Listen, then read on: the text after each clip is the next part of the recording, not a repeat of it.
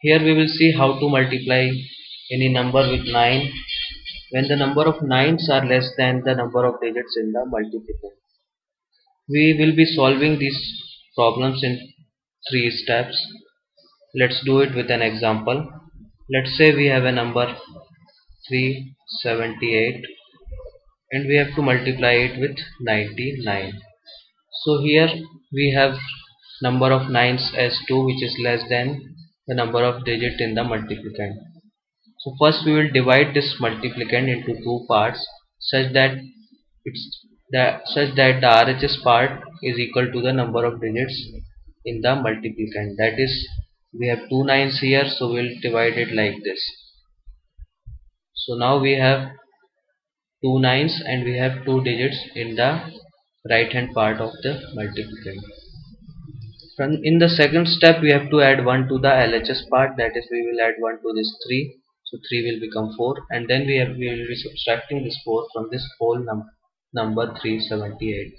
So on subtracting 4, this number will become 374. Now in the third step, to obtain the RHS part of the answer, we will find the complement of 78. Complement just means subtracting this number from the nearest base. Since 78 is a two-digit number, we will subtract this 78 from the nearest base 100. So on subtracting 78 from 100, we will get 22. So this will be our answer. Let's do it with another example. Let's say we have another number 4276 and we are going to multiply it with 999.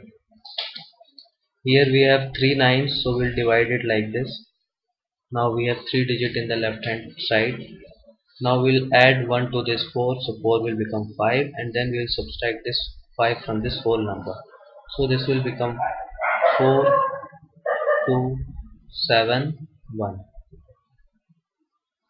Now we move to the third step to find the RHS part of the answer. We will be finding the complement of 276. Since 276 is a 3-digit number, we will subtract this from 1000.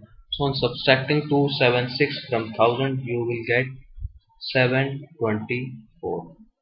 So our answer will be 4271724. That's all for now. I hope you have understood it. Thank you for watching.